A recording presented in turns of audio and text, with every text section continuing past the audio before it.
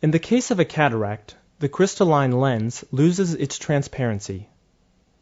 The crystalline lens is this small lens behind the pupil that converges the photons on the retina, and that enables the eye to focus. If the crystalline lens becomes uniformly opaque, it will let fewer photons pass through, and vision will progressively blur, with possible alteration of color vision. If only a part of the crystalline lens becomes opaque, light sources can become bothersome, especially during the night, affecting such activities like driving. If only the central nucleus becomes opaque, double vision in the affected eye can occur.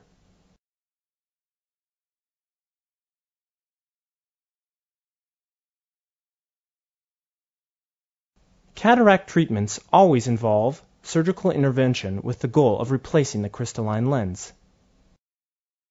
In the majority of cases, the surgical team will proceed in the following manner. At the beginning of the procedure, the eye is filled with a viscoelastic product that will protect the eye tissues, notably the cornea.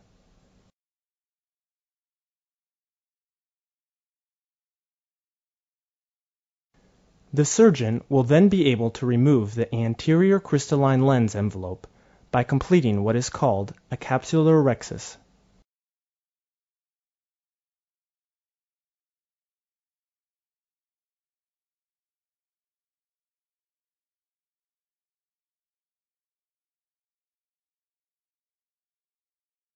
Using ultrasonic phacoemulsification, the surgeon will then pulverize and aspirate the interior contents of the crystalline lens while leaving the posterior envelope intact.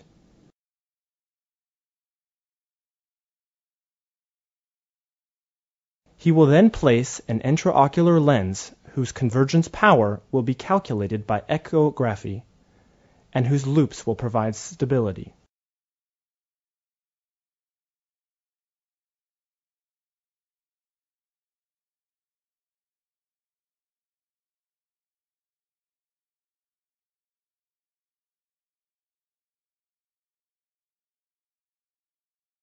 After leaving the clinic, you will place eye drops in your eye. The name of the eye drop, the frequency of use, and the duration of the treatment will all be stipulated by your original prescription. Your vision will improve progressively in the days following the operation. But in the vast majority of cases, your optimal vision will be obtained after modification of your old pair of glasses. After you leave the clinic, you will be allowed to read, watch television, walk, bend over, all your daily activities. However, you will need to respect 3 precautions for 15 days after your operation. First, nothing must touch your eye. A direct shock can reopen your scar. It is therefore recommended to avoid sports and to wear protective glasses that can keep small children from touching their grandparents' eyes. Do not irritate your eye. Be careful when you use shampoo and soap, and do not use swimming pools. Finally, avoid all sources of infection. Avoid catching a cold and avoid infected people. An ocular infection is a very serious complication that necessitates emergency treatment.